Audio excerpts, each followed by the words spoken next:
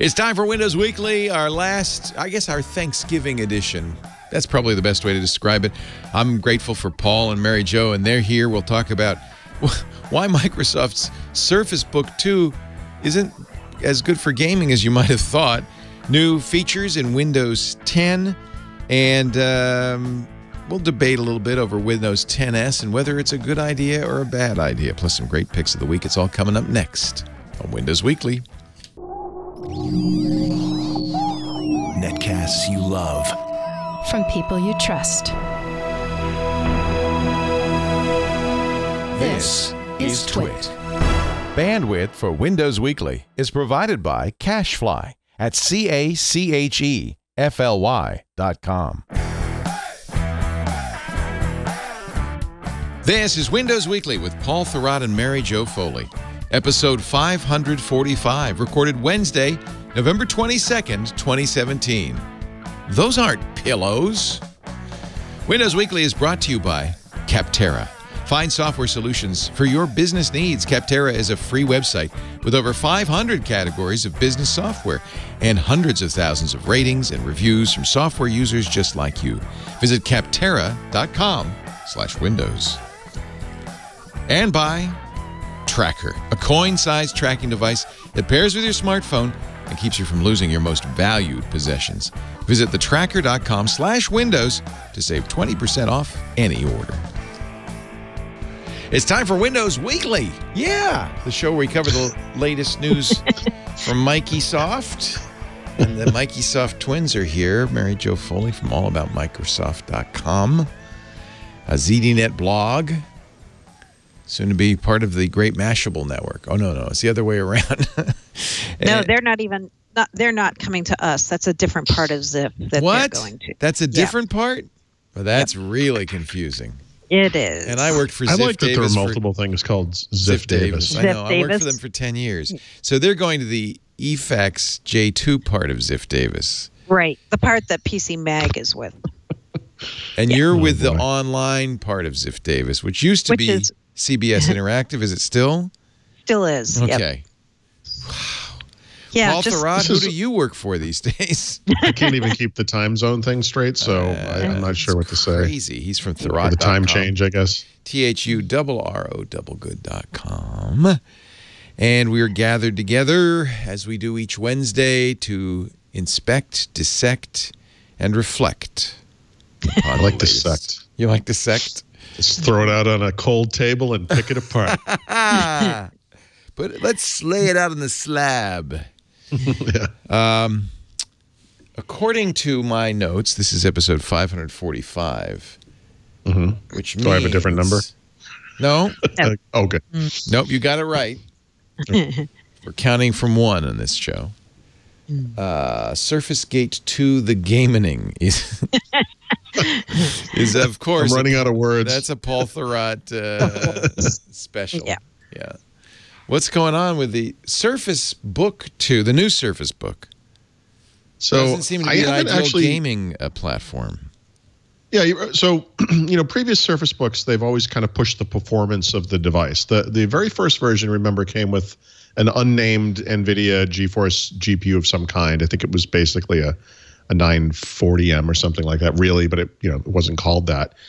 And then they came out with the Surface Book with performance base, and this time they were really pushing the performance, obviously.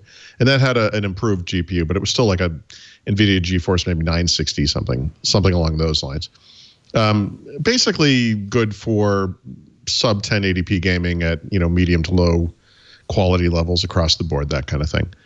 So one of the more interesting aspects to Surface Book 2, which is very, very much like its predecessors, is that both models, the 13.5-inch and the 15-inch, ship with what I would call gaming PC class graphics in the form of NVIDIA GeForce GTX, I believe 1050 on the 13.5 and 1060 on the 15, and with lots of memory too. I think the one on the 15-inch has, I believe, 6 gigs or maybe 8 gigs of dedicated RAM. So these are legitimately gaming PCs, right? The portable gaming PCs. And that is very interesting because they've talked about that stuff a lot in the past, but this time now I think they've finally gotten it. I don't have a 15-inch version to verify this, but apparently The 15-inch version, when you run it at full, you tune the power settings up to full performance, and then play actual games like Destiny 2, won't retain a charge while it's plugged in, which is hilarious, when you think about it. So obviously something's wrong. The something that's wrong is that Microsoft didn't give it a bigger power supply, right? And why, I don't know. I can't reach it easily from here, but a real gaming PC laptop power supply is about this big. It's humongous. The one that Surface, books ships with is very small.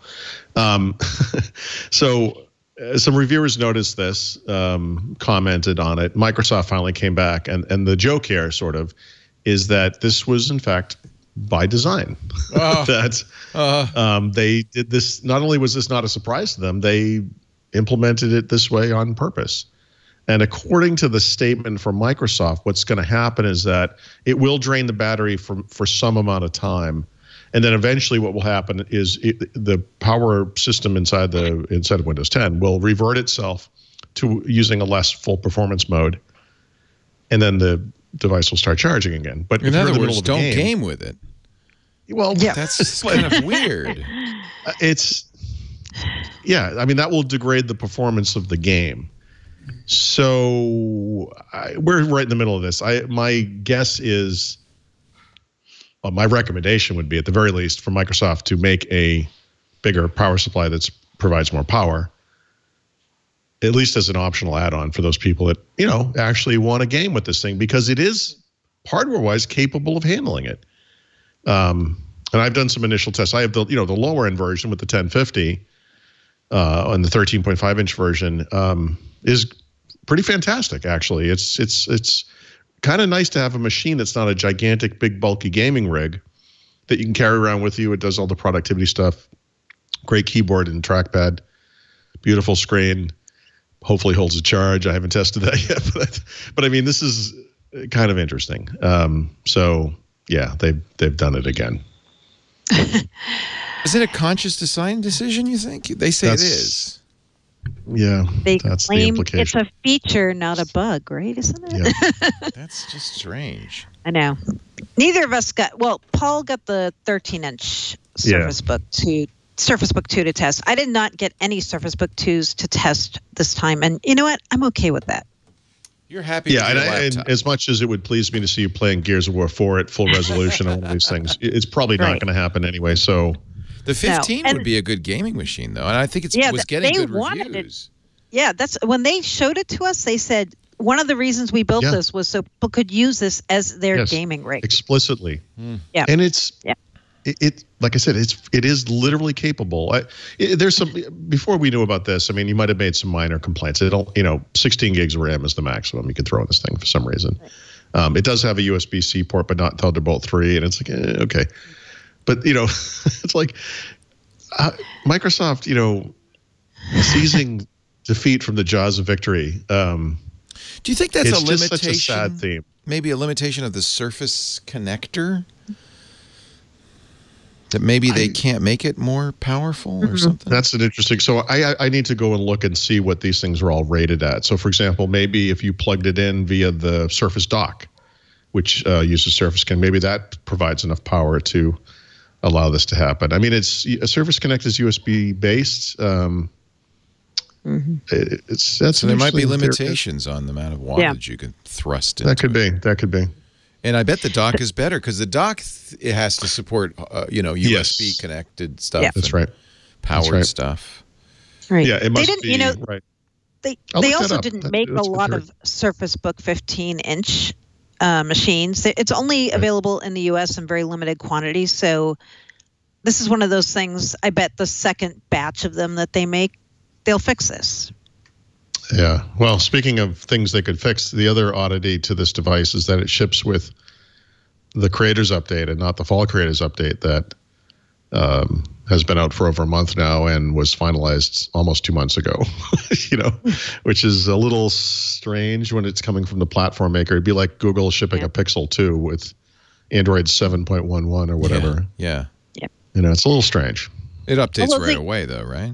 Yeah. I think it's not that weird if you think of them being an OEM for their own device, because those new HP laptops that we're both testing, that also shipped with the anniversary update, I believe.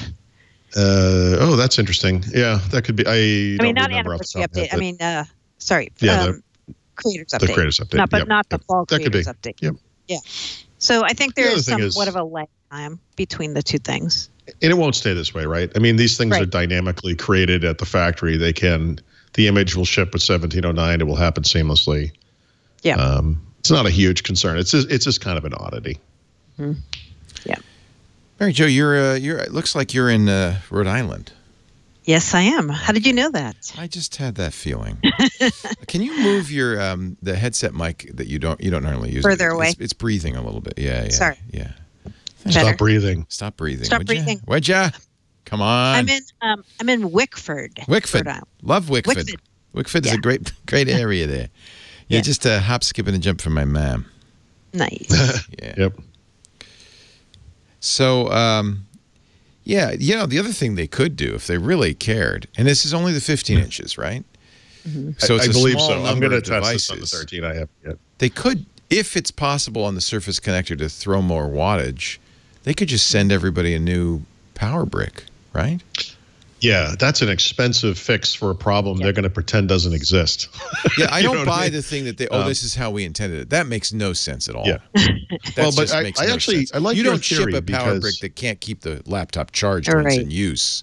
That doesn't make any sense. I've never seen a laptop do that. Have you? No. No. That's what I mean. This is. But this is what happens when you're new to the business. Yep. I guess this is only their second Surface Book. I know. You could almost picture they discovered this at the last second, and they were like, "Hey, we were playing video games last night, and we noticed the battery was down to 50%, even though we had it plugged in." And they were like, So, I don't know. I don't know. I feel bad because they're in the midst of trying to recover from the whole Consumer Reports doesn't like Surface debacle, and then this happens. So yeah. I mean, speaking about this kind of generally, I wrote something about trusting whether you can trust Surface, today. Seriously, compared to companies like Apple or Google, Microsoft in general, I trust explicitly. I mean, I think they are the more trustworthy company, and that they intend to do the right thing. I don't see malicious intent anywhere there. This kind of thing is disappointing because, like Mary Jo said, the whole reliability issue, and it's tough because even though we don't have the data yet, I feel anecdotally, because I do get a lot of feedback from people, right, who write me in about whatever problem they have with whatever device, that the 2017 Surface devices, Surface Laptop, the new Surface Pro, and now Surface Book 2, although that one just came out, are not the subject of a lot of complaints. Surface Book and Surface Pro 4, when they first came out, was endemic, and it was a problem for a long time. Mm-hmm. It is fair to say, and Microsoft says this, that the reliability of those two products improved over time, because they did. It's early, to say with the 2017 devices, but I really do feel, my opinion is that they have gotten ahead of this, and so this kind of thing is like, guys, seriously, it's tough because these are, they're great devices by and large, and they're beautiful to look at, and they're interesting on a number of levels. And my God, it doesn't hold a charge when it's plugged in. Are you serious? That's crazy. I know. It's crazy. I know. It's a 102 watt charger. The Surface Book 2 one is. Yeah. Right. So, all right. Well, while we have busy bees working for us out on the internet, maybe someone could figure out what the Surface dock is. And I wonder because if that's the ceiling for Surface Connect, that could be it. I like that theory because that sort of gives the technical truth to what their statement said, which is it was a design decision. In other words, confronted by the fact that we can't fix this problem unless we move past USB/Surface Connect, we decided to go ahead with what we had, and Surface Book 3 will have a Thunderbolt connector, and this will be a thing, a problem from the past. Part of me, that sounds plausible, that was the decision. Yeah, it was a design decision before we made this thing. Yeah. Yeah. Well, we're going to keep with this connector port. So it has limitations. There's no doubt about it. You can't drive two 4K displays at 60 frames a second. That's a huge issue for some people. And frankly, I think you can make a case for the typical Surface Book 2 customer, especially someone who's handing you $3,000 plus for a 15-inch version. It should do that kind of thing. That it's a portable workstation. It should make, meet the needs of that market. It looks like the dock is actually less. The dock is 90 watts. That's interesting. Yeah. So that thing probably couldn't power Surface Book 2 on a good day, let alone gaming. Yeah, so that's interesting. That is interesting. I assumed it would be more or the same. They underestimated the draw, I guess. But you can, you can calculate that. I mean, you don't have to test it. Yeah, it's like it's a math problem or something, and maybe some of those computer sciencey types over at Microsoft could have done a little back of the napkin thing. Yeah. This is so crazy that it is pretty crazy. Yeah. I'm trying to see if they offer anything bigger, but I think it actually ships. Microsoft won't. But so the question is, see, there's no way to look this up. No one uses USB-based power. Thunderbolt, obviously, a USB-C. Well, actually, there are some USB-C based devices. Because USB-C has a charging spec. That's separate from the USB voltage spec. Yep. I wonder. I'm thinking that may be the theoretical limit of the Surface connector. That's a very good theory. It's my theory. Yep. Because this is the biggest. Now somebody's saying 120 watts is the max the Surface Connect port can handle. Interesting. And what was this one? 109? Yeah, 102. 102. So there's room for It is more. the biggest brick that they've had on a portable Surface device for sure. The one that comes with the 13-inch version is pretty big too. I assume it's not the same. Maybe I shouldn't assume that, but I will look at that, I guess. But yeah. Just do any of your other hosts have these kinds of no other. Well, Google's increasingly looking like this. Actually, Apple has its own quirks. No, I think this is pretty normal. Actually, come to think of it, I've never seen a laptop ship with a power supply that can't keep it running. Yeah. So and people That's say unusual. Microsoft isn't innovative, and there you go. That's unusual.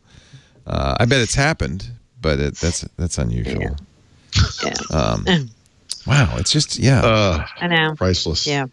Meanwhile, I will say the new HP Spectre that I'm testing, the brand new one. Did you get the skinny one, the thin one? Yeah, the white one with the gold. Ooh, that one looks so nice. It is pretty. I'm really still happy with our old one. We got the 13T, and I love it. I know. So this one has much smaller bezel. It has touch support built in now. It has Windows Hello built in. Oh, nice. The speakers have been moved, so they're no longer on the sides. Now they're in the middle. So they've done a lot of nice changes. And I was saying to Paul when I first got it, I'm like, you know what? It's a little bit less lappable, though, because it's a little more You're brutal top with heavy. that stuff. She really is. That lappable thing, man. But the more I'm using it, I took it on this trip. It is a very good machine. And I feel like I didn't think the battery life was noticeably better. But now that I've used it a bit more, I'm like, it's at least comparable to the old one and slightly better. There you go. So it's it's not a major upgrade to me, to the old one. I still also like the old one that Leo and I both have. It's the prettiest laptop ever. It really is. The white and gold sounds very nice. The white and gold's nice, but the brown one is better balanced, I will say. Okay. To me. Okay. It doesn't make me want to switch out for a Surface. I really think this HP's got the laptop. Your needs are different. Although I think the Surface laptop is pretty close, so you wouldn't be uncomfortable with the Surface laptop. No, I like this way many times better than the Surface laptop. It's not a wedge; it's flat, so it doesn't get thicker at the back. It's just it's like as thin as you could. I've never. I mean, it really is. You it's can't pretty get unique. Thinner than this. Yeah. It is. Yep. Yeah, Surface laptop, all the gift guides are coming out now and recommended products for the year, and almost everybody's got Surface laptop on And I wouldn't put that on my list if I were doing a list. It is. Everybody's kind of. It seems to be reaching a consensus. It's the best laptop of the year. But I like these. I like these HPs. I do too. And for funky, you can't beat Lenovo's ThinkPads. Yeah. Right. If you want, robust and funky. Yep. It's interesting. Yeah. I'm surprised you don't like Surface Laptop. I get that. Obviously, it has one USB port, which is ridiculous. It's interesting to me, though, how many people love this thing and how it's getting all these awards and picks for holiday gift guides. It's the type of thing people would typically do for Apple. You ship this thing that doesn't seem to make any sense and everyone loves it, But having finally gotten one in the house recently, I have to say, it's beautiful. It's beautiful to look at. And it really does have that kind of special something. I think the HP you have does as well too, by the way, the kind of pale gold and white version especially. Yeah. But I get it. I get why people are excited about it. Yeah. That's the good thing about Windows laptops. There's a lot of choice, right? I see also that as long as we're on the Surface Book 2, there's a firmware update already. Is this I just got, and we were talking yesterday on Security Now, about the Intel management engine. Of course, it's got a nasty flaw in it that allows you to plug in a USB device and own the computer. No, that's not a flaw, Leo. That's a feature. Well, it was a feature to the engineers who put it in. Obviously, we can modify the firmware from the USB port. You could always do this if you open the thing up, but having it available on the USB port is kind of using the JTAG interface is kind of weird. But anyway, Intel pushed out an update by Lenovo's already for the management engine that I think fixes that. Could it be that's what this firmware update is? I think Lenovo's, according to Steve, was the first and only one so far.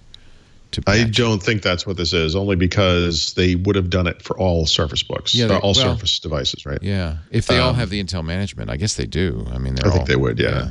This was just a lot of it was for mixed reality. I do see there's a firmware update though in the UEFI. Yeah. Yeah, it could be. That could be part of it for sure. Maybe. But I don't recall that being it. The other thing is the big documentation for these updates comes out separately from the notification that there are updates. So I don't believe that the blog that covers this, which I think is called Surface for IT Pros, has posted yet what the stuff really is. We can see what the individual bits are, but we don't really have a lot of explanation for what they're trying to accomplish. It's an update. Don't worry your pretty little head. Exactly. Just take it. Yeah. Right. If we wanted to talk about it, we wouldn't have put it in Windows Update. Just install it. Yeah. Actually, Gigabyte is rolling out some fixes too, bit by bit. So I think all the laptops you'll get firmware updates for the management engine. One hopes. Yeah. Soon. I would think so. Soon. Yeah. One hopes. It's a service, Leo. They can do it anytime they want. Yeah. They don't have to wait for Tuesday. No. Hey, if you guys will wait for a moment, I'd like to talk about our fine sponsor, and then we'll continue on. Windows Weekly. Paul Thurrott, Mary Jo Foley, brought to you today by Capterra, a great solution for anybody who needs to find business software to run their dog walking business or their yoga studio or their dentist's office. Capterra, CAPTERRA.com. We're getting to the, time is short, the end of the year, and there's no reason at all to spend more time at the office than you have to. I want you to go to capterra.com/windows. Don't go, the worst thing you can do if you're looking for enterprise, or I hate to use the word enterprise, business software, the worst thing you can do is to go to Google and search, I need software for my yoga studio. 500 plus categories here at Capterra. It's free. There's no sign up involved. You just go, it's a directory, and it's great. And man, everything from applicant tracking software, augmented reality software, big data, business continuity, business intelligence, car rental, child care, chiropractic, commercial loan software, construction, let's say construction estimating software. How big category can that be? Well, CoConstruct, Stack, Clear Estimates, MEP Estimating, Notify, Sage Estimating, Builder 10, Wind Duct and Wind Pipe, CoreCon, pre-built. I can go on and on. There's lots of them. Here's a list of them all, and then, ooh, I love this. Filter the results based on the the product rating. I'm going to only look. I don't want to look at anything that less than 4 stars. How many users it supports, whether it's web-based or installed on your machine, and then the features. Well, I need bid management. I need change orders. I need a cost database and customer management. I don't know. I'm just. And now, oh yeah, well here you go. Notify, CoreCon. I like that CoreCon. Let's add that to the comparison. See at the bottom, I'm building up a little comparison chart. This is all free. Just check that. And now we're going to say, here we go. Let's compare all of those right now. Look at this. Look at this. I get the ratings. I get the features. I get the cost. I get whether there's a free trial or a free version, what platforms it runs on, if they have mobile, the features, screenshots, and then, best of all, reviews. Reviews from people like you, real users, carefully cultivated reviews, so they make sure there's no phony reviews in there. And you won't waste your time on free trials that go nowhere. Capterra's thousands of ratings and reviews from software users like you mean you're going to know exactly what's right for you. And this is free. Look, 2018's here before you know it. Make sure you got the software your business needs today to help you do what you do better. There is no better place to go. CAPTERRA, more than 500 categories of business software. No sign up. No salesman will call. Just go to, it's free, Capterra.com. Just join the millions who use Capterra. Capterra.com/Windows. Let's make sure they know that you heard it here by going to Capterra.com/Windows. Find the software that saves your business and you time. Capterra.com/Windows. And we thank them so much for their support of Windows Weekly. Paul Thurrott, Mary Jo Foley, and there has been a leak. And it is not a gas leak in Paul's new mansion. No. It is. I know. Perish the thought. No, there's no gas here, Leo. Do you not have gas? gas? Is going up. It's going up the old-fashioned way. You just have electricity? There's no gas, huh? Yeah. Are you on well water? No. Septic tank? No. We have sewage. We have water delivery. Okay. So you're in. Well, hey, it's like the best of Lower Macungie, right? Right. Yeah, it's not like that Upper Macungie. Not that Upper Macungie. No. Those hicks, they wouldn't know a water pipe if it hit them in the head. No, it's important when you live here to understand the difference between a hick and a redneck. Ooh, it's a subtle distinction. Yeah, you wouldn't think Pennsylvania has rednecks. Oh, but it does. Please allow me to bring you up to the local McDonald's. Yes. All right. Getting back to the subject at hand. Windows 10 features leak, something new. This quick pair looks really cool to me. I'm looking forward to this. Oh, yeah. No, all of these are incredibly useful. What's interesting about them, a couple of things, is one, Microsoft hasn't announced any of them yet. And two, when are we going to find out what Microsoft intends to put in this release of Windows? You know, when you think about the timing of the release and you think about the usual disclosure time before that release, we are well past that date. And, last year, for example, when they started talking about the Creators Update, which shipped in March, April, they announced that release in October. So it is fully a month later than that. And nothing. So we get new builds every so often. In fact, I think we just got one today, by the way, which we don't have in the notes, but we did get a new build. I added it. Oh, you did? I'm sorry. Yeah. And most of them have some form of newness to them, whatever the new feature or features are. But not these 3 features, and these are all really cool. So the first one is Quick Pair, which is a Bluetooth Quick Pair kind of function, which is very similar to the way that Apple does things now with I think with its AirPods and is how Google does things with its own what are they called, Pixel Buds or whatever. But the idea is that it's a proximity based type of thing. So you bring the Bluetooth device up to your PC in this case, and it will just connect. You don't have to go through the little secret handshake thing to pair the devices, which is often painful, which is why they invented NFC partially. And I think it was last week or maybe the week before we talked about a StarDock utility whose name is now escaping me. But basically what it allows you to do is it's called Groupie. Thank you. Yep. To basically have windows that have multiple tabs that are all different applications.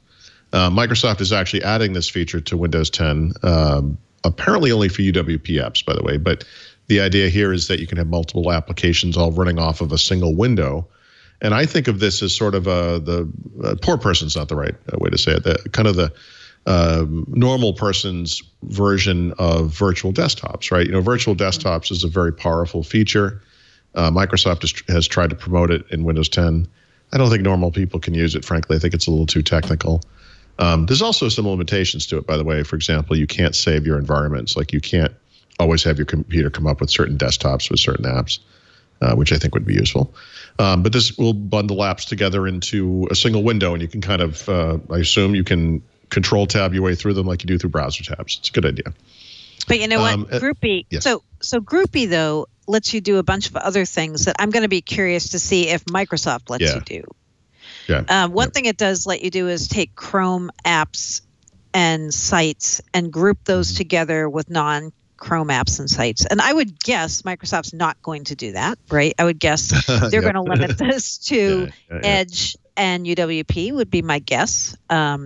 So also the StarDock one, the Groupie application, supports older versions of Windows, like 7, 8.1, and 10.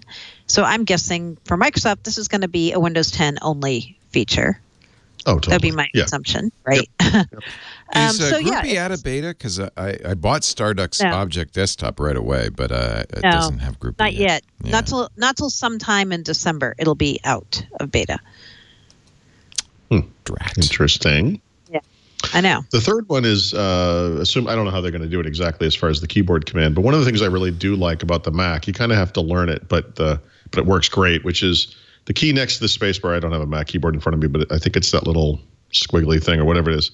You kind of tap that in the spacebar and you get a Spotlight search bar right in the center of the screen. Fan key, and then you call it. Yeah. What is it? The fan key or the fan key. It's the same as the Windows key. Because it looks like a little. Okay. Yeah. Okay. Or the command, the technical, I think, is command key.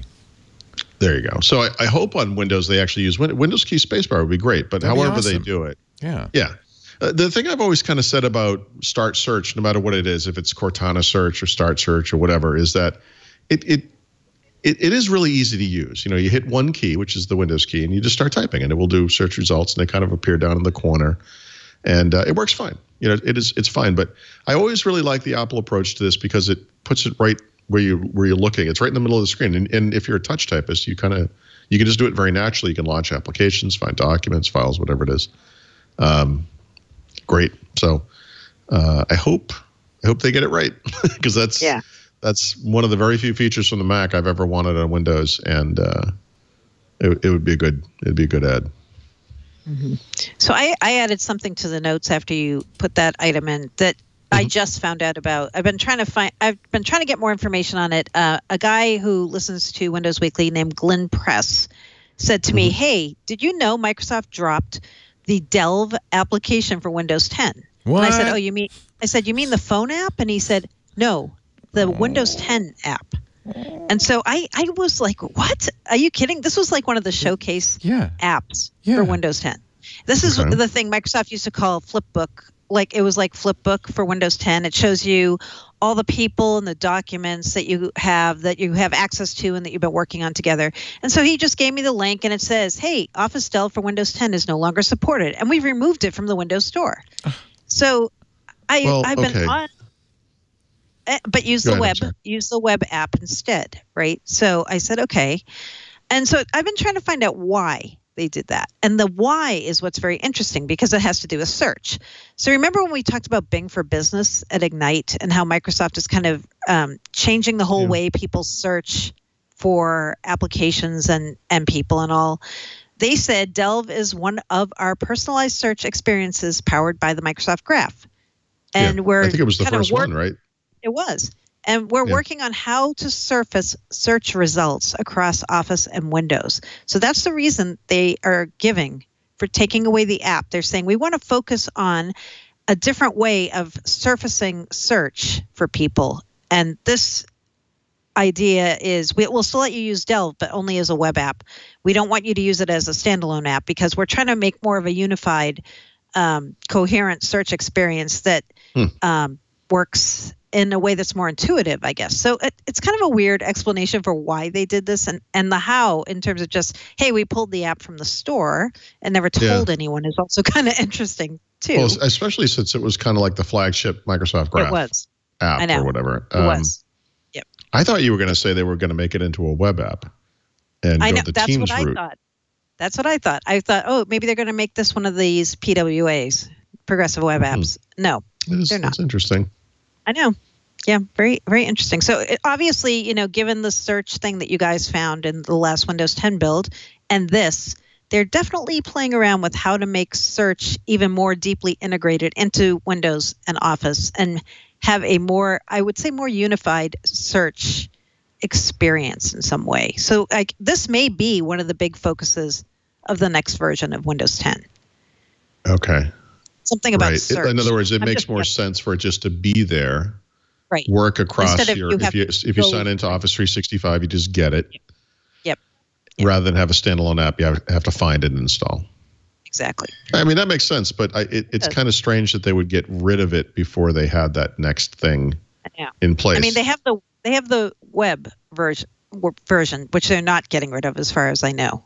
So you can still use it, but you just can't use the standalone app anymore. I wonder if it's a resources thing, like the people that were working on that are now working on the new thing, and they can't really maintain it.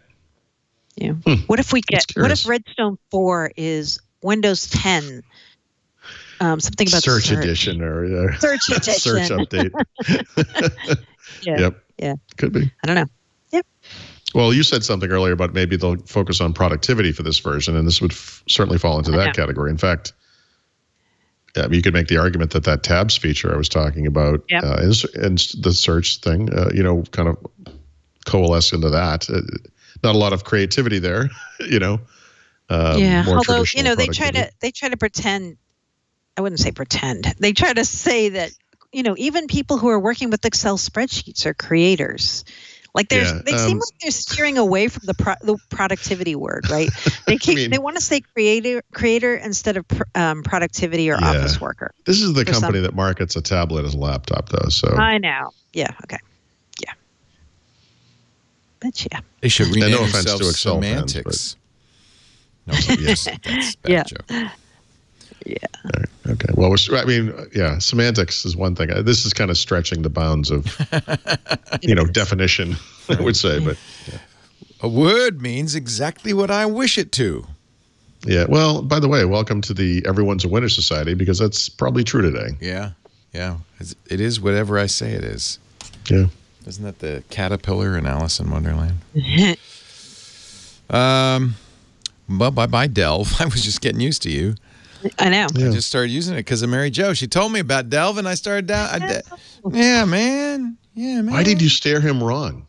I don't know, guys. Mary Jo.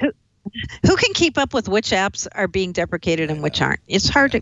We need a spreadsheet. Especially when it's not documented in any way. It should be first in, first out, though. Really, I know. Yeah. Right. Instead of last in, first out. Sorry, Microsoft. We had a good run. That's the one to get rid of. Yeah. We're going to do that as a progressive web app. Yeah. Yep. You'll download features for the rest of your life, frankly. Windows 10S still sucks. Yep. Thinking that's a Paul Thurrott headline. It's true. This one's hard for me because I am buying into the vision for Windows 10S. I think they are correct to pursue this. I think the platform needs this. And I think if this thing works, this is the future of Windows. There's no doubt about it. As of today, however, it is a steaming pile of garbage, and it is impossible for anyone to actually use this thing every single day. And when I say that, I almost mean it literally. I know someone out there is going to wave their hand and say, what are you talking about? I use it every single day. It's fine. There's so many reasons why this is true, but I will just say, generally speaking, that everyone on Earth has some application, some hardware device, something that's not going to work at all or fully with Windows 10S. And I'll give you a great modern example. It just shipped. The Microsoft Surface Precision mouse, which is really nice. You can plug it into a Windows 10s or connect it over Bluetooth to a Windows 10s PC. It works fine. But what you don't get is the ability to customize it in any way. So it has all these buttons you can customize with macros and different functions. You can change the way things work. That thing is a desktop application. There is no way to do that on Windows 10s. That's a Microsoft device. You will run into this kind of thing. I was updating the book over the weekend, the Windows 10 book, and I test everything on Windows 10s now because I want to be able to document when things don't work properly on that system. This is not something I'd put in the book, but the all-in-one printer, you get a printer, scanner, fax machine, whatever it is. It will not install on Windows 10s. It requires a software download that is a Win32 app, and it literally won't even let you use it. It doesn't even provide basic functionality. So that's not good. Definitely. Yeah. So, best case scenario in Windows 10s is that something will just work. You can plug in a mouse, and the mouse cursor spins around when you move it. It works fine. That's fine. A lot of people don't need to customize buttons and that kind of stuff. I get it. Most printers, frankly, probably will work okay. Actually, now that I'm talking about this, I seem to recall Mary Jo had a problem with the printer too. But yeah, I did. Yeah. So most of them, you'll get kind of basic functionality, right? You're not going to get the custom application that lets you print to the edge and change out the color output and all that, all that kind of cool stuff that some people like to do, But it's just, I think the problem with Windows 10s is twofold. It looks like Windows and doesn't do everything Windows does, including running Windows apps, which, categorically is insane. The other problem is that there are things that are like Windows 10s that actually work better for most people. I think a Chromebook actually makes a lot more sense for most people. Sorry, Microsoft. And I don't agree with this personally. I don't see it this way, but some people think that an iPad Pro or an iPad might be a better kind of computer, if you will, like as Satya Nadella would say, not a real computer, but like a sort of computer, maybe meets the needs better for more people than Windows 10s. And this is a problem, because I feel like when Windows, like real Windows, is the most capable, professional, whatever mainstream computing system there is, Windows 10s is like, it's awful. It's like, it's like someone, brings in a car and the engine's missing or something. Like it looks beautiful, and then you go to use it, you're like, what's going on? What is this? It's a problem. So anyway, 6 months in, and on the second major version, I don't think the story has changed a lot. There are more apps. By the way, the App Store has gotten better. There's no doubt about that. It's not quite, where anyone would want it, but it's starting to move along a little bit.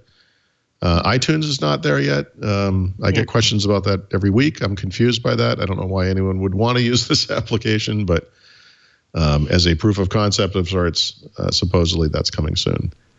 You don't have to have it for an iPhone, but remember the iPhone is, about 50% of all the smartphones in the U.S.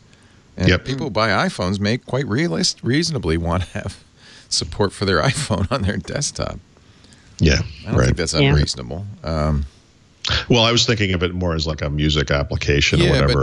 You can have an iPhone without iTunes, but it's the easiest way to back it up, for instance, is to back it up to I don't understand. Well, I guess I do understand, but it's semi-surprising to me that Apple has not done Apple Music on computers. That some kind of cloud-based subscription. Well, that's iTunes. But it's not really, right? I mean, it doesn't work very well for that. Well, that's just iTunes doesn't work very well. That's the real problem. Yeah, right. I mean, even Groove, for all of its troubles, was a good example of a simple app that worked well. It better. Did the job. It was good. Yeah, that's a good point. Well, I guess the problem is expectations. Should Microsoft maybe do, I guess that would be RT, something like a Chromebook that isn't Windows? Isn't that the problem, that it says Windows, but it isn't? I think they think that Windows 10s is the operating system that is most like the Chromebook. Like that would be their Chromebook competitor, but from OEMs, right? So some of these OEMs who are making cheap laptops and cheap tablets who they're hoping are going to put Windows 10s on it, that's what they think would be their true alternative to the Chromebook. Yeah, I understand that, but Paul's point is well taken, that it's Windows. So people are going to expect Windows-like capabilities. It's not right. Although, It's not wrong to expect people to have those expectations. Like that is the problem. It's so for me, it was the problem with RT. Right. So for me, when I reviewed the Windows laptop earlier this year, for me the hardware was the problem, but not the OS. I was okay with. We have Windows never 10. been so far apart on anything in life as these two things. Like, I know. Like for me, like Windows 10s, I think I agree with you. It hasn't improved much in the past 6 months, but I feel like there is a group of people for whom it will be okay. I do. I think they're the people who don't really have Win32 apps until the day they try to get their printer working right? Yeah, that's the thing. So that's my point. Like I feel like we had this conversation in like August or something, like this exact conversation. And it's the same conversation. It is. Like, the truth is, sorry, go ahead. I was just going to say, I don't need my printer to do all the special things. If it just would print words on a piece of paper, I would be okay. It's fine. And it does that, right? It does. Okay. It does like the basics, right? And so I feel like there are some people, like I almost never print. I print maybe like twice a year. But that's just one example. No, iTunes would be another example. I mean, there are other examples. Chrome is frankly an example. Yeah. Right. Yeah. You cannot use Chrome. Yep. And so you run along just fine until you run up against that one thing, and who knows what it'll be. That is my you say, well, wait a minute, I thought this was Windows. That one thing will always happen. It will always happen. It's not a matter of if. It will happen. That is my point. That's the problem. And again, I don't mean it literally, but I mean it basically literally. It's an expectation issue. Yeah, it will happen. I mean, I think with the Surface laptop, I've been trying to keep it. Sorry. Yeah. Oh, sorry. I'm having a little lag, so that's why I keep talking at the same time you're talking. So sorry. That's all right. He's a man. That's why he talks while you're talking. That's right. Let me mansplain this to you, Mary Jo. This is why this happens. I think what they're trying to do is train people to have a new set of expectations, right? Sure. I mean, I agree with both of you guys that they're like somebody who's used Windows their whole life, and that you run up against the one thing and you're like, okay, I can't do X, right? I'm annoyed. But for me, when that happened, when I was using 10s, I was like, okay, you know what? I can't use Chrome. I use Chrome every day. Let me try using Edge because I haven't really tried it. And for most things, it worked fine. And I think they're hoping, I think their hope is over time, the mindset will change. Yeah. That's what I think. Unfortunately, but what they're literally doing is they are changing our expectations. They're lowering our expectations because there's things they could do to make this so much better. For example, their own mouse could have a utility that's a UWP app that actually lets you change the buttons. They didn't do that. Sure. I don't know why. Sure.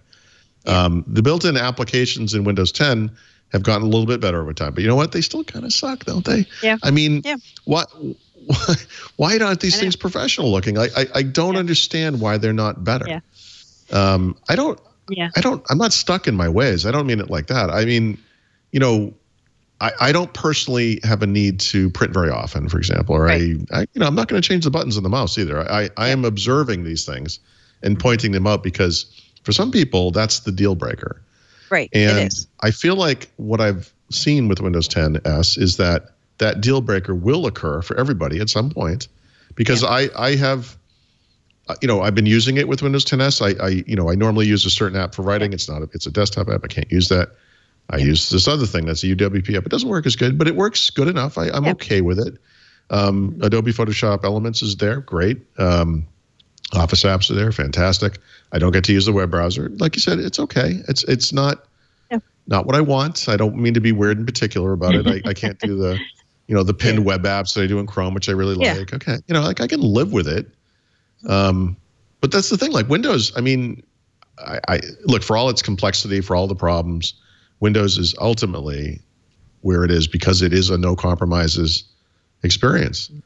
And Windows 10s is the opposite of that. It's nothing but compromises. You're asking the user to compromise. Right. And so that is the audience I think they're going after. Kids who don't have expectations. Well, and notice the new Apple ads where the kid's working with an iPad and I don't know, so it says something about a computer and the kid says, "What's a computer?" Right. They don't know. Right. I I've retitled that ad. If I was publishing that ad, I would call it entitled. You know. Yeah. It's like, see, this is what Microsoft should be doing, you know. And it's like, well, okay, but this is a child whose parents have spent over $1,000 on this, not a computer. Right. Yeah. So that's cute, but that not everyone can do that. Yeah. Which plainly is a computer, obviously. I know. I still will go back to what I said earlier this summer and sound like a broken record. I think there's a group of people like me who have very low needs who could get Windows 10S to work for them, and there would be compromises, but I think there would not be enough deal breakers to make them say, "Oh, forget it." Like, I could live in Windows 10S. I'm positive I could. Wow. Yep. Positive. Wow. Because my needs are so simple. Like, I use a computer, but my needs are really simple. Like, for me, it's overkill. It's total overkill for me to have a laptop like this HP, right? I mean, it really is. But I like it, but it's like overkill. Yeah. I'm a simple person. How would the Windows 10S experience be compromised for you if you could run Chrome? It wouldn't at all. Right. So what was that decision about? You know, I mean, like that, you know, that decision is about Microsoft versus Google, and our strategy is Edge. Yeah. I think there's a much bigger user. Like, they care about making money from Microsoft. I mean, okay, they're going to say they care about the user, but they really are trying to make us all use Edge. They're trying to force us, right? Oh, this is that conversation we had a little while ago. Are you chasing competition, or are you chasing your customers? And it's like, they say they're chasing the customers. It's hard to respect something that was built out of this mentality, you know? But that's the world. That's the business world, I feel like. I guess I don't think, even when companies like Microsoft say we're all about the customer, they also are about staying in business, right? I mean, that's sure. How selfish. Well, they could be both, right? I mean, wouldn't you expect that serving the customer is the best way to stay in business? Yeah. Yeah, except I think the browser is so important to their strategy as a company making operating systems that I think they will not let, at least for the foreseeable future, their strategy is not to. That's what got Microsoft in trouble, though, over the last few decades, was these fiefdoms that said, well, thou shalt not injure Office, thou shalt not hurt Windows. Yeah, exactly. And that was protecting the company, not protecting the customer. I'm also going to go just the broken record. No technology companies really care about the customer. I'm going to throw that out there. Wow. Yeah, actually, that's depressing. Do you think they do? I agree with that. I agree. I mean, they do. Amazon says, and maybe this is what makes Amazon unique, that the way they're going to succeed, obviously, you know, every company in the long run is looking out for itself, just like every human in the long run is looking out for itself. Sure. But some companies see a virtue, and a way of looking out for yourself is to be customer centric. That's what Amazon claims anyway, and I think they. To some degree, all claim that. No, they all claim it, don't they? Yeah. Well, right, but look, you could be a company that does nothing but pull your customers to find out what they want, right? I don't think that actually works because there's no one went to Amazon and said, "Hey, you know what would be great? You guys should make a speaker that I can talk to, and then what I could do is maybe buy stuff using my voice." That is the dumbest idea in the history of mankind, and it's kind of a best-selling product right now. Exactly. You know, somebody came up with this idea. You know, I mean, Apple famously talks about how people don't know what they want. You know, our job is to tell them what they want, to come up with that thing that they will want. Windows 10S you can't make this argument for Windows 10S. It doesn't make any sense. Who wanted that? I don't know. That is definitely a company. That is a product designed by a company for a company's interests. There's no question. And it's hard to support something like that. You know, for me, I've said this many times. There's a middle ground approach that can get Microsoft to this future where something like Windows 10S is what's happening. You don't get there by chopping off everything right now. You know, you can get to it. There are people out there who probably today, or these would be technical people, who go into Windows settings and they flip that little switch where it says, "Don't let me install Store Apps," you know? And they do that. Yep. It's pointless. It is the most pointless configuration change you can make. Just don't go to the store. It's not like Right. these things are. Oh, well, actually, don't browse the web, I guess, because they're only getting store apps.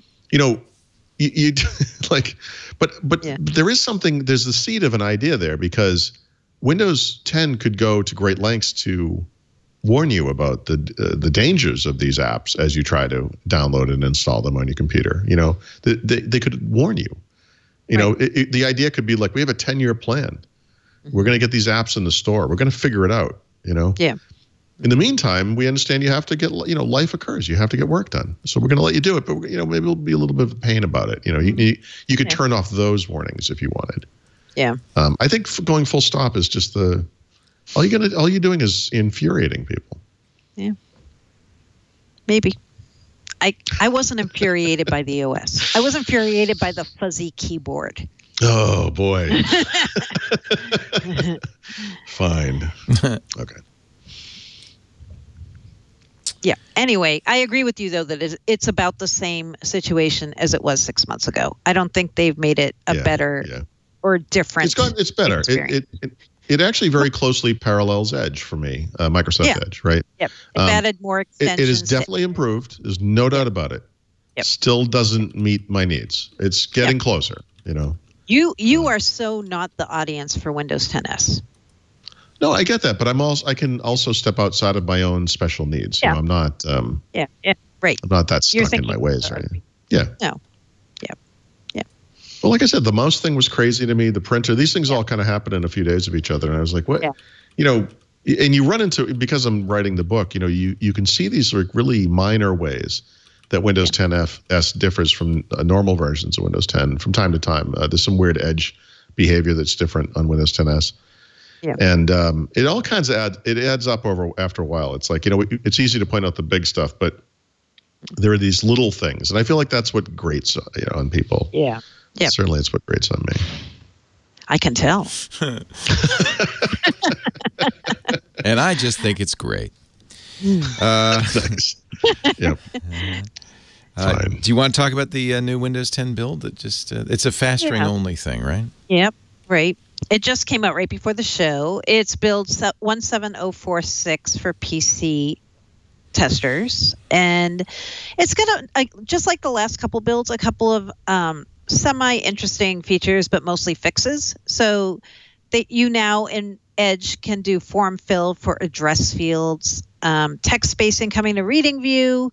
There were some things about accessing advanced UWP options right from start. So all kinds of like nice little niceties and lots of fixes, lots of emoji things if you're an emoji person. Emoji data overhaul for touch keypads. I'm so interested in how much Microsoft is focusing on emoji with Windows 10. Like every build, it's like one of the things they star in the notes. I am like, okay, it's nice. They've got emoji. Great. I'm an adult. I don't see the need for this. Maybe I'm just not who they're targeting with this. And then there is one I saw in the list of general changes that's interesting. You now can view and manage your activity history when Cortana gives you that option to pick up where you left off. So that's kind of nice, a nice change. A whole list, though, of fairly minor changes around menu layouts, keyboard text suggestions, all those kinds of things. So yeah, they're continuing. And like Paul said earlier in the show, they still haven't really told us what the big features are going to be in this release, if there are going to be any big features in the next release. Nor do we know the official name. They still have not told us that. I've heard they have a bunch of names that they've been considering, but I don't know what is in the list of names. You know, that's interesting what you just said. Even if there will be major updates, I was just thinking the other day that, you know, this constant update thing, you know, we can kind of go back and forth over whether it's working or whether it's a good idea or whatever. But, you know, at some point, don't you just run out of stuff to do? I mean, how much more can you add to this thing? I mean, what's the point? I know. It works fine right now. I mean, do I need anything else? I know. You know what I wonder if they're going to go back to, and maybe they'll never say they're doing this, but remember in the old days of Windows, they would do a major release and a minor release. I wonder if we're going to do that with the insider builds, like something they call the major release. So they might call Fall Creators Update major. And then the spring update is the minor release, where it's a bunch of like nice features, but huge, right? Nothing big like. I think that makes tons of sense. There's way too much to digest, and we were talking about 10S and whether it would or would not impact normal people, whatever. The sheer amount of stuff that's in Windows 10 today, I think it can be a little overwhelming to people. Most people just never even explore to find out what's going on. Yeah. Microsoft tries to promote this stuff in various ways as pop-ups and little, notifications in the Action Center and everything. But, at some point, it just seems like you're treading water. Like, what's the benefit here? I mean, I used to make fun of is not the right word, but I often noted that with macOS in particular, or with iOS as well, a lot of those releases were fairly evolutionary. Apple always promoted them all as revolutionary Big Bang releases. I think there's something to be said for just getting it right, and slowing down a little bit. So I would support that 100%. I think that's a great idea. Yeah. Or they might be waiting for the launch of Windows 10 on ARM to talk about the next version all up. Yep. Maybe. Yep. And if that is the case, then we should know in December, because they've said publicly there will be Windows 10 PCs with ARM processors out before the end of the calendar year from their partners. Yeah. And there is a Qualcomm event coming up. Right. That's right. Where this stuff will be a big deal. So. Yeah. Did you see the new iMac Pros are going to have an ARM chip as well as an Intel chip?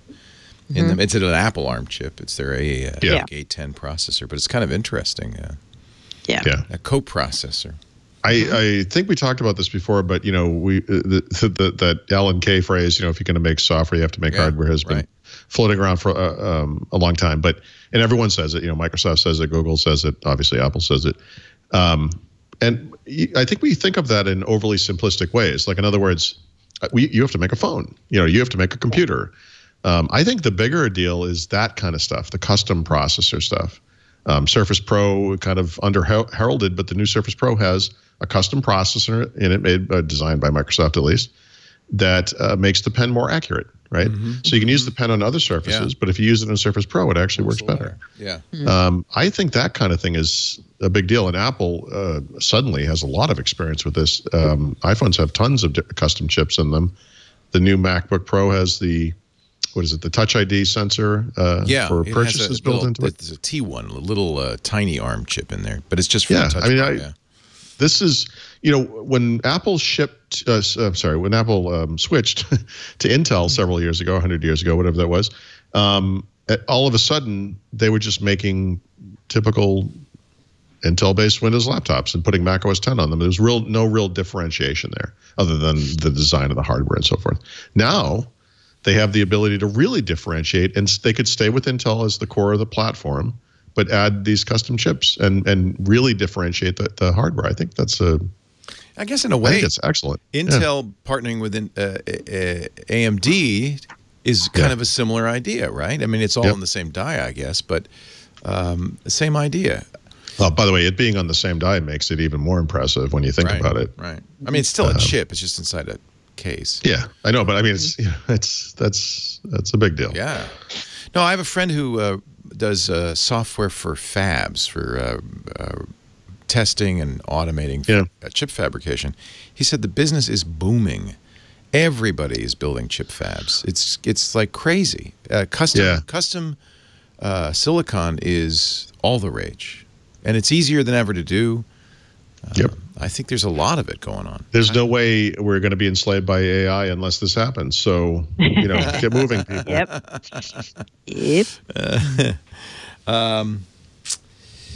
All right. Let's talk about. Did you see okay, just pardon me this one thing, Mary Jo. PlayerUnknown Battlegrounds, which is coming, as we know, to the Xbox at the end of the year. I did see this. Is making a special. They want to get in the Chinese market. In order to do that, they have to put socialist content in the game. I don't know what that means. Billboards that say. This is actually just like what the previous conversation about the custom silicon, right?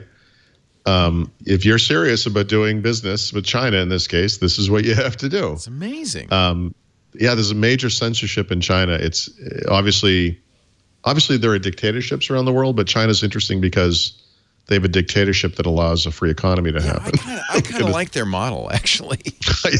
Well, we're even probably heading toward it too. I was a Chinese major in college, and one of the things I really found fascinating, of course it was brutal, but was the way the Chinese Communist Party and Mao Zedong had taken basically a feudal, primitive agrarian society and modernized it. And you see this still happening. Oh, at the speed which is unprecedented. They had an industrial revolution and an information revolution at the same time, practically. Yep. And no environmental consequences at all from that. Alex Lindsay is going to New Delhi today, and you've seen the pictures of Delhi and the smog there. I mean, this is what happens if you're trying to industrialize quickly and catch up as an underdeveloped nation. Then but at least to their credit, China's working really hard to fix that, and they are now one of the fastest growing solar powers, if not the fastest growing solar. But, on the tech end, the big issue with China is the censorship thing, right? This is an issue for all the big tech giants, for all the social networks. Apparently, it's an issue for video game makers now, too. So I guess you could say only PUBG could go to China. But it's funny. Well, you see minor examples of this. The Call of Duty game that just shipped, I think, does not feature any Nazi symbolism in the German version of the game, right? This is who the hell are you fighting? Yeah, it's World War. It's a red empty flag, probably. Yeah. Wow, isn't that interesting? Yeah. So this is on a much bigger scale, though, and I think a lot of people live in the United States who are video gamers would love to see the Chinese version of this game. I think it'd probably be kind of fun. It'd be fun to play it. Yeah. Yeah. And God knows we could use another level, so whatever it is, we'll take it. And both Apple and Microsoft, and I imagine, Google doesn't really do business in China, I think, but certainly Microsoft and Apple are modifying their app stores to fit Chinese regulations. They have to. Apple's pulling all the VPN programs.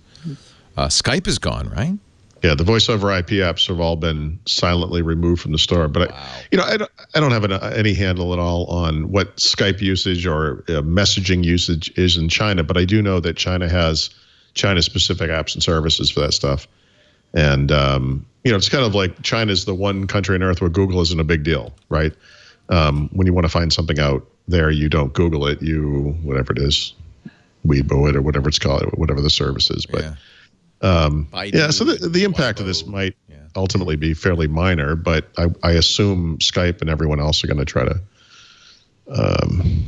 update their apps to meet the needs of China. Over with a browser with WebRTC. So I wonder.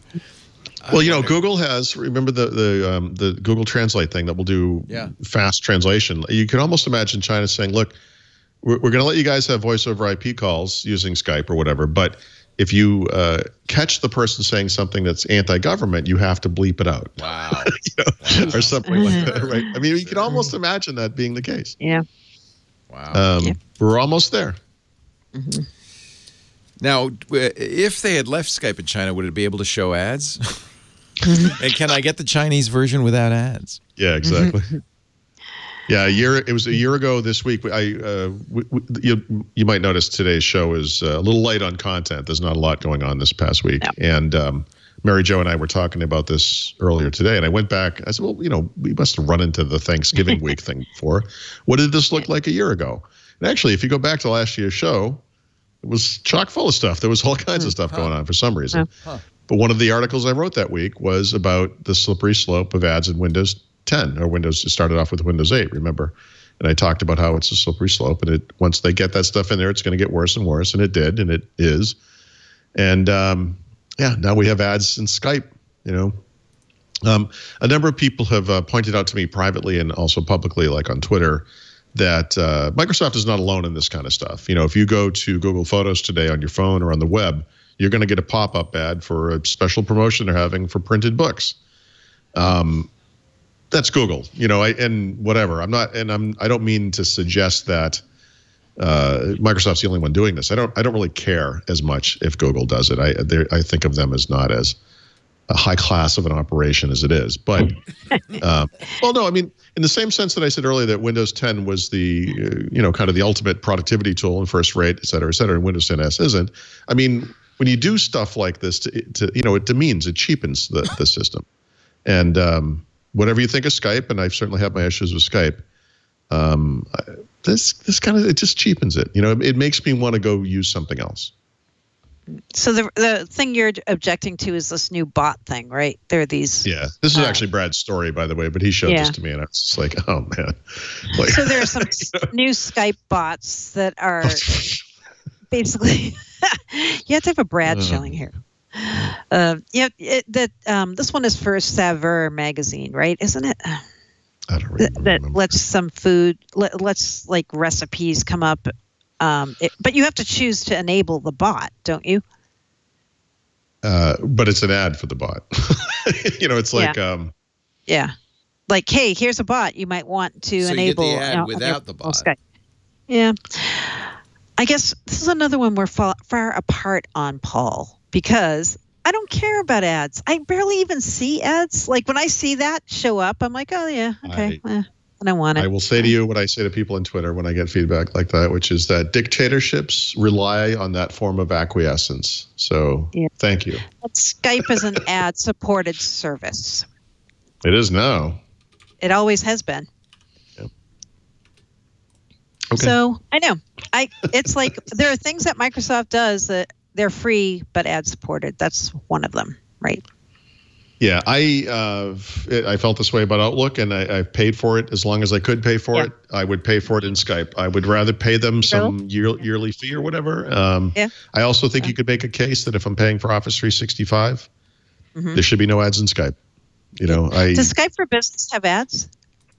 No, Skype for Business probably doesn't. I'm referring to Office 365 Home or Personal. Home. No, I'm sure Skype for Business does not have ads. Yeah, I don't. It's funny. I don't even see the ads in Skype anymore. Like I know they are there, but like I'm like, do I ever even notice them? No, I don't. Big problem with ads, I want to go down a list of things that you don't notice. You don't notice the design stuff and the. I know.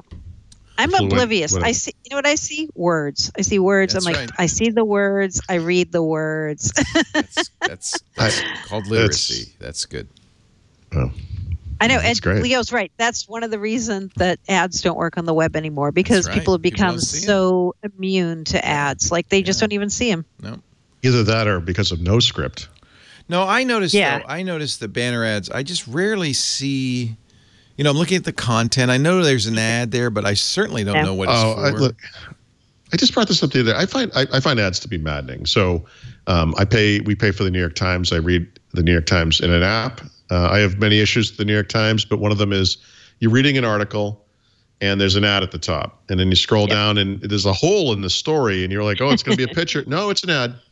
And then you scroll down a little further. No, there's another ad. And those ads are often the same ad. They're just in there like 5 times. And it's like, guys, seriously, you would be mocked endlessly if you put that on the web. And for some reason in their little app, this is perfectly acceptable. I just... That can't work. In fact, the only way it works is through misclicks. There are so many ads that you tap on them by mistake and they run. Yeah, that has to be the business model. It's crazy. Yeah. Ads are a broken business model for us. Well, that's the other thing. They're certainly not paying either. It's not like, listen, if I could annoy the hell out of everybody and get paid a lot, that would be great. But what I get to do is annoy people and then not get paid at all, and that's kind of the worst of both worlds. Yeah, it is. On that note, let's take a break. And the top of the... it's my turn to annoy you. The top of the back of the book is coming up, and I have a pick. Nice. Oh, wow. Okay. Right. Okay. So we got beer, we got Mary Jo's enterprise pick, we got Paul's tips, and Leo. I've add it to the notes, Leo. You have I have editing capabilities. I've trusted you with this. Wow. I don't dare. It's going to be a developer pick of the week. Wow. Oh, nice. Okay. But first, a word from Tracker. Holidays are here. And I like it how they've customized this. Microsoft fans, find your lost keys quickly. It works for everybody. You don't have to be a Microsoft fan. That's like, right, wait, what? The lower third says that. You lose things, you're a Microsoft fan. You Microsoft fans are always losing your keys. Who isn't? It's human. It's called being human. And the tracker helps you find whatever it is. Not just keys, luggage, laptops, briefcases, purses, bicycles, pets. The tracker, I love the tracker, coin-sized tracking device that pairs with your smartphone using Bluetooth LE, so it's very economical in terms of power. This is the new Tracker Pixel. Comes in beautiful colors. I have a black one. I'm boring as that, but you can get it green or red, or you can get a multicolor pack. Right now, there's some really good deals for the Black Friday, and of course, when you go to thetracker.com/windows, you get 20% off. So stock up on the trackers. Get all kinds. This Tracker Pixel is the smallest, lightest Bluetooth tracking device on the market. You pair it with your phone. You get two-way separation alerts. So if you leave let's say you attach the tracker to your keys, which is actually my use case. If I leave the keys somewhere, my phone goes, hey, don't go. As soon as I get 100 feet away, nope, stop, you left your keys, and vice versa. The tracker pings me if I leave my phone behind. If I can't find my phone, there's a button on the tracker that sets off an alarm on the phone. And if I can't find my keys, I press a button on the tracker app on iOS or Android, and the tracker starts making noise. And this new Tracker Pixel has little LEDs in it that light up, and it kind of makes quite a ruckus. And it makes it easy to find whatever you've left behind. But that's just the beginning, because the tracker app also has a map. If you lose something, that device shows up on the map. Tracker says, the last time I saw it was, and then if somebody moves it, this is the really cool thing. You can turn on notifications in your Tracker app that says, when anybody else using the Tracker app walks by my keys, walks by my Tracker Pixel or Bravo, ping me, let me know. Your keys were just seen in Azerbaijan. Your keys were just seen in Beijing. Your keys were, and then you know. Let's hope it's somewhere closer to home. You can go get them. I find this so useful, and I can't tell you how many times it saved my bacon. Even when I was wearing a Scotty vest, I've told this before, and I misplaced my keys in one of the 27 pockets, and I thought I left them in a bar. I went to the bar, nobody knew. I thought, oh, wait a minute, I forgot I have the tracker on, and I'll press the button, and I hear the sound coming from inside. It's inside the coat. But that was awesome. That was really, otherwise I would have just kind of been a mystery. There are 5 million trackers out there. That means there's nowhere you can go that there aren't tracker users keeping an eye on your stuff for you, and you're keeping an eye on their stuff for them. It's the greatest crowd locate network. And of course, the 30-day money-back guarantee means you have nothing to lose. And what a great gift for the holidays, a stocking stuffer for yourself, for your family members. Hang them from the tree. How about that? A Christmas ornament? Put it in your wallet. Put them everywhere. Go to thetracker.com, thetracker.com/Windows. 20% off right now. Stock up on trackers. You'll be very happy you did. Visit thetracker.com/Windows. Thetracker.com/Windows. And we thank Tracker so much for their support of Windows Weekly. Let's kick things off with Mr. Paul Thurrott and his tip of the week. So, big holiday coming up this week. I'm referring, of course, to Black Friday. And and everyone's having a sale like they do every year. Be sure you check out the Microsoft Black Friday sale, especially if you're into Xbox, because there's some awesome savings. And if you want to buy games, the digital game purchases are available now for Xbox Live Gold subscribers. I actually just bought the new Wolfenstein game, for example, for $30, nice. Normally $60. Oh, that's nice. But some of the games are 67% off. I mean, you can get some big savings. So be sure you check out that list. But on the hardware side, I guess I have two things to consider. One is the Harman Kardon Invoke. This is the Cortana-powered speaker. It's overly expensive normally at $199. But over Black Friday, it's going to be $99. And I think at that point, it gets interesting. Yep, beautiful piece of hardware, gorgeous, and the speaker quality is fantastic. Apparently, if I go to the Microsoft store, they will rebate me. Oh, will they really? Yeah. Oh, so if you bought one already, you might consider doing that. Get your money back. Well, they gave me one, so I'll just go pick up $100. Why not? Why not? So just show up at the speaker. I have one of these. Can I have $100, please? Also, the Xbox One S will be available for its lowest ever price of $189. Ooh, undercutting the PlayStation 4 by 10 bucks. Yeah, there's some nice choices there. So if you cannot or cannot afford an X or don't want the Xbox One X, this is the value console of the season, no doubt about it. It's a fantastic price. Definitely check that out. But go check out the whole thing. There's a lot of good stuff. I think I'm going to buy, this is Google, but Google is selling, Google and other retailers are selling a lot of their hardware cheap. They have the new Google Home Mini, which I think is normally $60, is going to be $30. But you might want to check that stuff out too if you're into Google hardware. There's some stuff going on there as well. And then for the app pick of the week, Microsoft updated the Edge preview on Android to support password sync, right? Which is one of those kind of obvious features. It's only in preview, so it's understandable that it's not feature complete yet. But I'm actually starting to come around to the notion that Microsoft Edge on mobile makes tons of sense, especially if you use Edge on Windows 10, which I don't think makes tons of sense yet. But the thing that's interesting about it is it's not the browser, right? It's a shell on top of whatever the underlying browser is. And so you get a really clean interface. You get the integration with Edge on Windows. And you also get these cross-platform features that enable you to pick up where you left off on the Windows PC, which can be useful. On Android, what you're getting is Google Chrome, so you get that rendering engine, which is excellent. And on iOS, of course, you get Safari, which is also excellent. So you kind of get the best of both worlds. You know, I really like the design of Edge, and I like the cross-platform stuff, and that stuff's all available.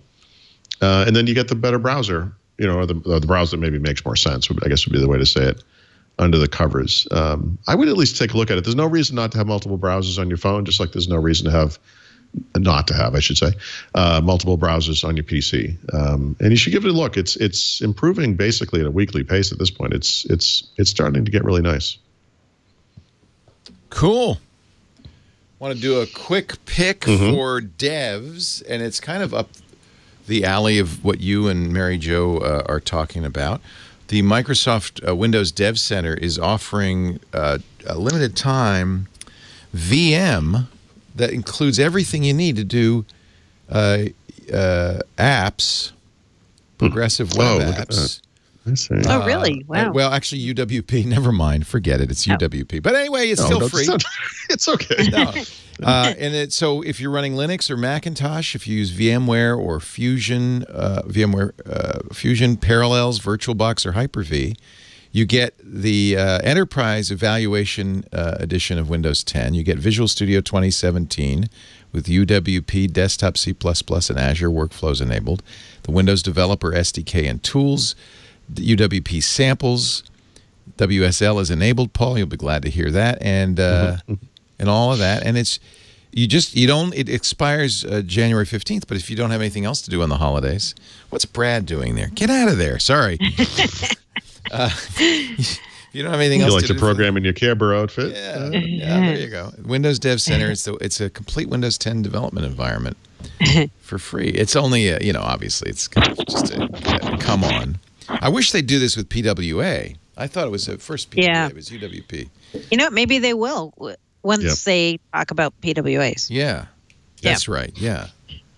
Now, whatever that's going to be. Whatever that is. Whatever that is. Right. Now, time for our Enterprise Pick of the Week.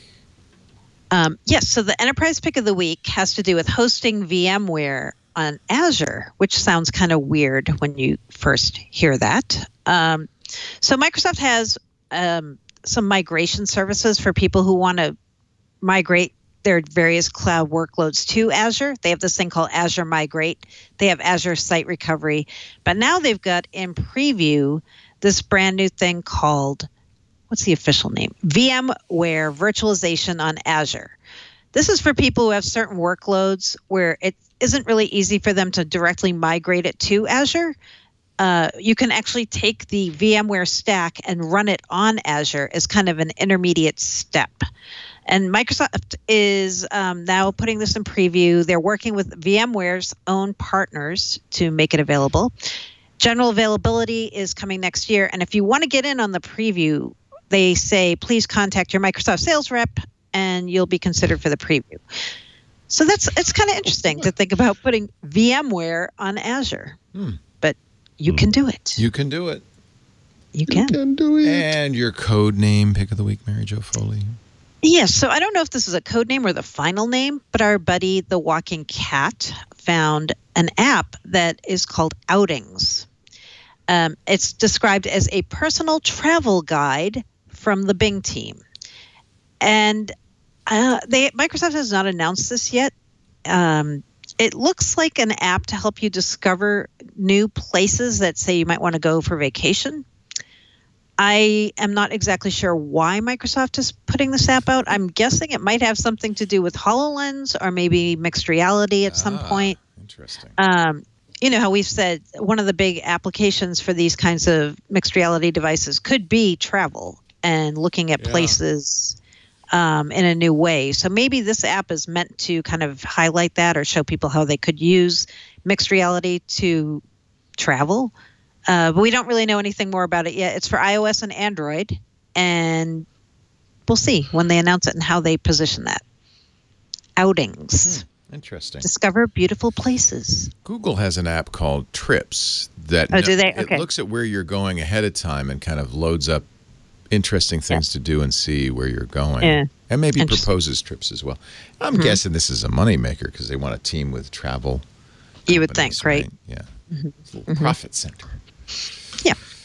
And the beer pick of the week. Right. Why not a Rhode Island beer? Yay. I'm in Rhode Island. It's wicked good. Narragansett. Wicked good. Narragansett. No, not that. I grew up not on that stuff. Beer, guys. Since I was a kid. No, a better beer from a relatively new brewery in Wakefield called Whalers Brewing. Since it's holiday time, how about a hazelnut cream stout? Oh, boy. Wow. Yeah. So made with flaked oats, chocolate malt, and hazelnut coffee added at the end. The best part, only 6.5%. People always think stouts are heavier than IPAs and lighter colored beers. They're actually not, unless you are drinking an imperial stout. This one's very smooth. Think of it like a hazelnut coffee in beer form. That is what this is. And yeah, Whalers Brewing Hazelnut Cream Stout. It's a good time of year to drink stouts. So here's a nice one. Sounds delish. And wow, this was the Thanksgiving episode. Nice short Thanksgiving. Are you having your first Thanksgiving in the Emmaus farmstead?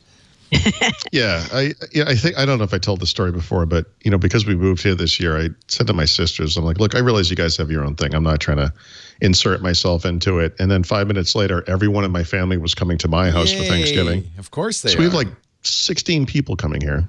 So it was Grandma's house before, right? Or yeah, actually it was. So that kind of makes some sense. And I think there is a river and a wood. Yeah. Oh yeah. Oh, it's all there. Yep. The horse knows the way to carry the sleigh. Yeah. Well, that sounds good. What fun. So you're going to have a big crowd. And how are you doing the turkey? We always brine it. Of course. We got a 23-pound turkey this year. That's a given. It's roughly the size of a Volkswagen Bug. That's big.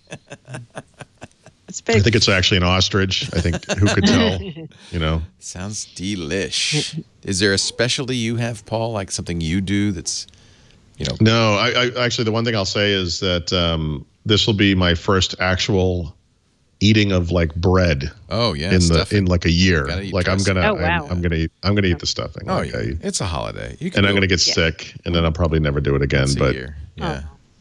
Yeah. How about you, Mary Jo? You're at your sister's. I am. Yep. So, we're having small Thanksgiving. Only 11 people this year. Are you having a turducken? What do you? No, I usually make fish for myself at Thanksgiving, so I'm making swordfish. Oh, yum. Yep. That's the turkey of fish. It is. Actually, you could do it like a Thanksgiving dinner. You could have some kind of stuffing with it, and all the vegetables would apply. That's what I do.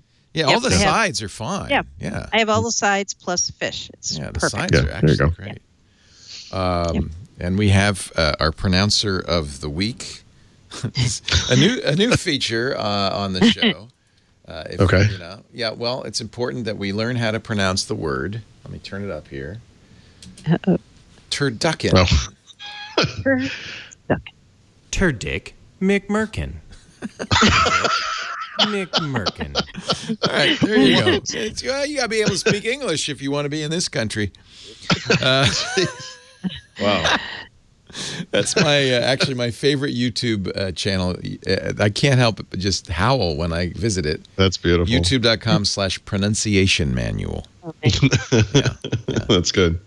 Paul Thurrott and Mary Jo Foley join us. They grace us with their lovely presence and astute observations each and every Wednesday, 11 a.m. Pacific, 2 p.m. Eastern Time. I should have put Westerly under your lower third there. I didn't. I forgot to change that there. It's okay. You'll find Mary Jo Foley. You don't have to go to Rhode Island. You just have to go to allaboutmicrosoft.com. That's her ZDNet blog. And for Paul, well, that's simple. Thurrott.com. THURROTT. His books are at leanpub.com. And we love it if you come by 11 a.m. Pacific, 2 p.m. Eastern, 1900 UTC, and watch the show live. If you do, please be in the chat room. Great bunch of people in there. Someday, we will take a question from the chat room. Not today. That day is not today. That day is not today. No, Settle down, you We people. love it if you're in there. irc.twit.tv. Of course, on-demand audio and video is always available after the fact at twit.tv/WW for this show and wherever you get your podcasts. YouTube, too. And I'm happy to say YouTube's back on the Echo Show. If you have one of those screen-based Echoes, you know, you've always been able to ask any Echo to listen to the show. You just say, Echo, listen to Windows Weekly. Sometimes you have to add on TuneIn because that's the radio service for Amazon's Echo. You can say, listen to Twit Live on TuneIn if you want to listen to the live show. And if you want to watch Windows Weekly, you can say, Echo, watch Windows Weekly on YouTube. That's back. And you can see the latest episode of that and all of our other shows, which is nice.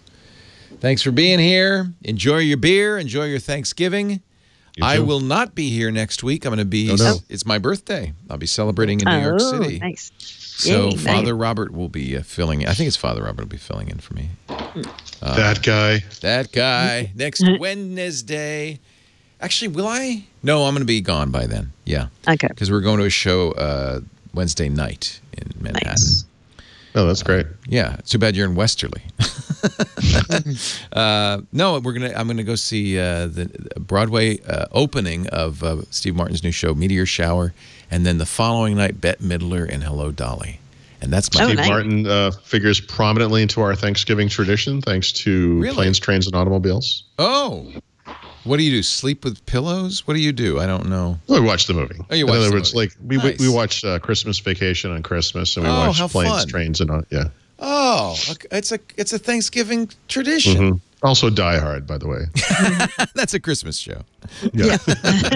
Perfect Christmas movie. There's some dissension in the family about whether that one qualifies, but All right, you guys have a great Thanksgiving. We'll see you. I'll see you in a couple of weeks, but we'll be back here with Windows Weekly next Wednesday. Take care. have a good trip. Thanks. Those aren't pillows. Exactly. How about them Cubs?